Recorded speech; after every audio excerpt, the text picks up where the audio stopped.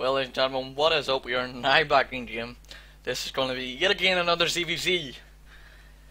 I'm sure he is not going to like this. So this is going to be FireCake from Team Vega, down in the bottom left hand corner, and up in the top right hand corner, currently with a lead of 2-0, is going to be MiA Starbuck.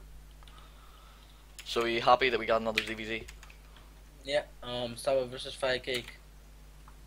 Maybe this could go interesting, but Starbuck going for a 10 pool. Going to be quite cheeky, so yes. Yeah, this is actually going to be quite interesting, and I actually like this sort of play. Instead of the boring macro, we're going to see some interesting play. He has already done his job. He has already secured 2 wins of it for his team out of 4, and that's all he needs.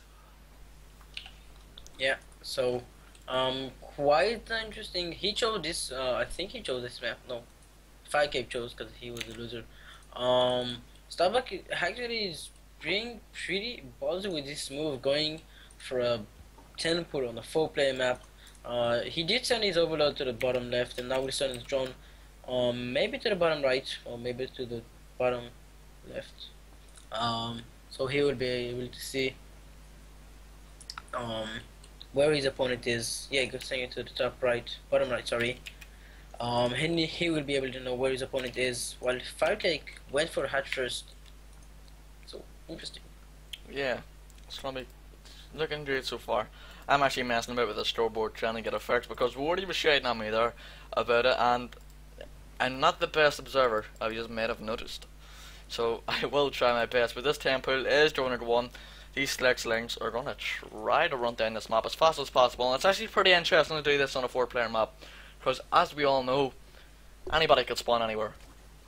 So we've got no idea how he knows that he's down in the bottom left hand corner.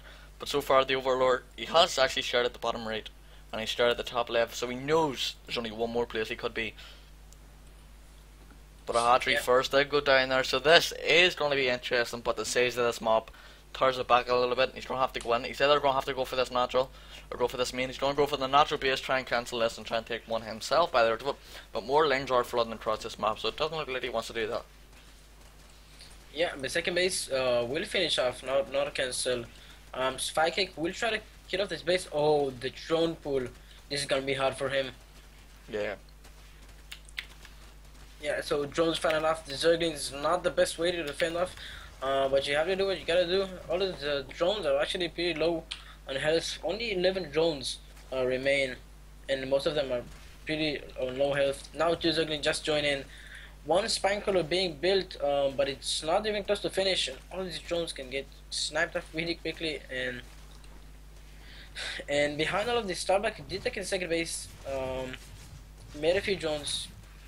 He has actually did a lot of damage. Maybe if he killed off the second base, this would be huge for him, and I'm pretty sure that he would be able to maybe loot the entire Zerglings, but kill off the second base. No, he chose not to. He's in a huge advantage currently. Not huge, not the best, but a big advantage. 17 drones to 18 drones to 10, and yeah. Yeah, he's definitely got the drone advantage that he needs in this game so far. Speed will soon enough be put down for Starbuck, and he will be able to get nice speed for his lanes to make them a little bit faster than they currently are. But both players continue to drone. Both players looking like they want to be passive so far. I was actually going to think that the FireCake might have just overbuilt lanes and went for one big attack with speed, but that's actually not going to happen in this game. He's going to be quite passive and play it out here, so he is. He's going to wait, so it is.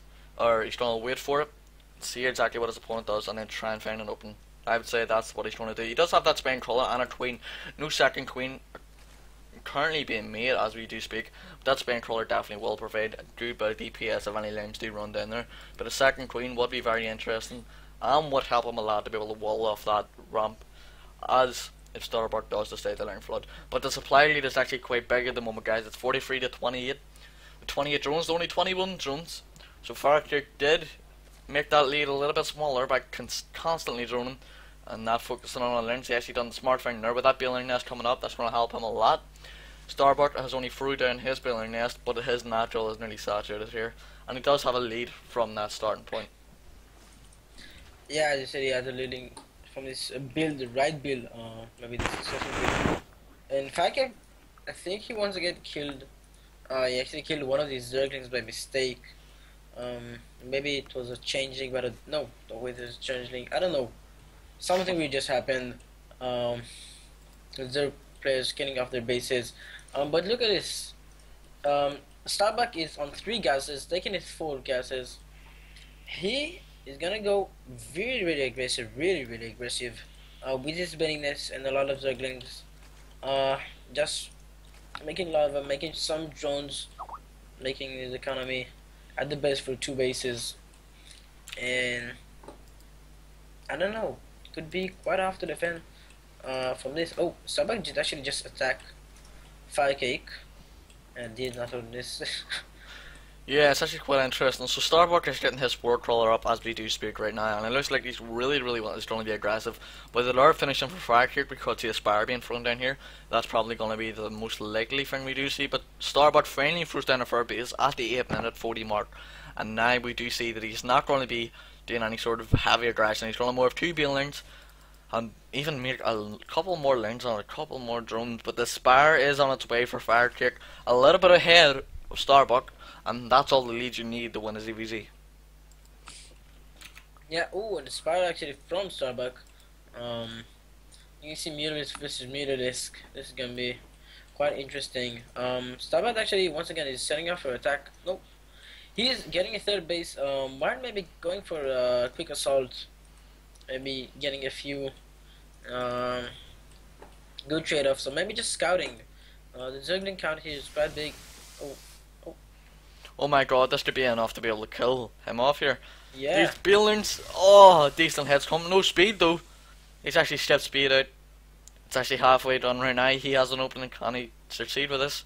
He's just not going to let it for a base throw down. This is what he needs, ladies and gentlemen. The gas count for Starbuck is just going to be insane if FireCake cannot get this for a base up. And it looks like he's not going to be able to. Starbuck. Yeah, go ahead. Ooh, nice. Yeah, Starbuck being really aggressive. FireCake is kind of in a panic mode over here. 2 Bennies going in. Ooh. Big connection there. Yeah. But FireCake will be able to defend off with a big amount of losses. Not to roast an army supply, but now 10 Mutalisk versus 7. GG is called, ladies and GG. gentlemen.